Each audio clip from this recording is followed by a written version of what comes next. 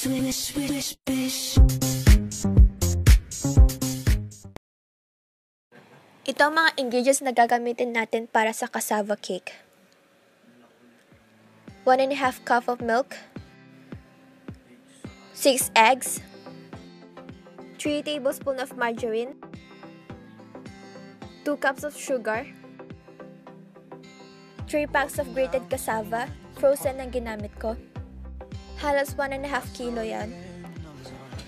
Beat lang ang eggs, tapos lagay na at haluin.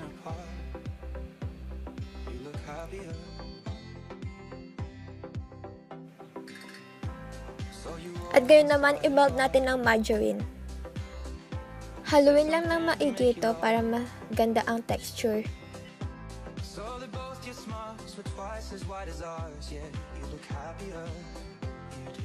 At isunod ang gatas.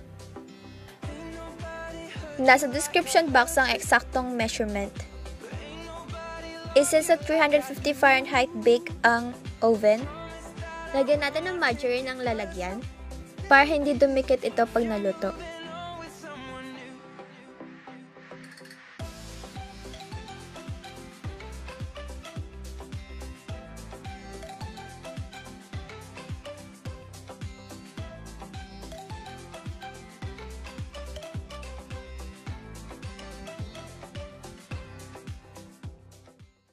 At i-bake lang hanggang 35 to 40 minutes.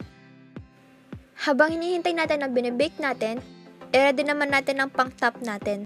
Ang kakailanganin natin ay condensed milk, coconut milk, at i-combine lang natin.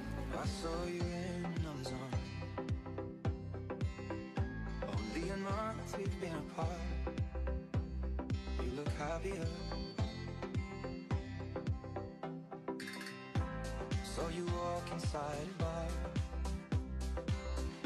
You said something to make you laugh. So they both your smiles were twice as wide as ours. Yeah, you look happier. After 40 minutes, ilagay na natin ng coconut mixture at i-bake pang 15 minutes. After 15 minutes, ganyan na ang itsura at pwede nang iset sa broil, 350 degrees, at i-broil for 15 minutes para maluto ang top. Ganyan ang magiging itsura pag naluto. Pag ganyan ang itsura, patayin na natin ang oven. Huwag mo nang alisin sa oven hanggang lumamig ito. Ayan na, tapos na ang ating cassava cake. Thank you for watching. Hope you subscribe and like it.